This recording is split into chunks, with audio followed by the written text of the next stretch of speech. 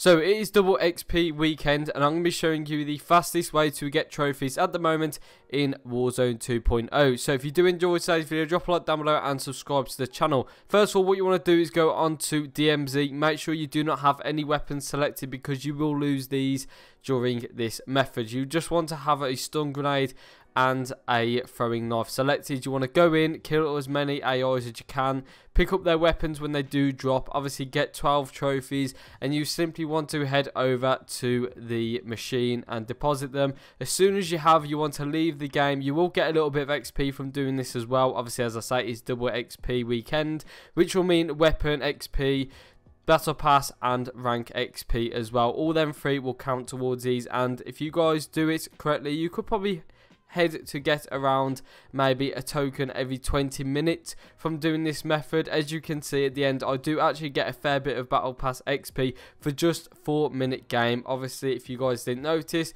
I did start on 25 minutes and did finish just before the 20-minute mark, so obviously less than 5 minutes in this game. But as I say, this is the fastest way to get trophies at the moment in Warzone. So I hope you have enjoyed today's video. Drop a like down below, subscribe to the channel if you guys are new, and as always, take care.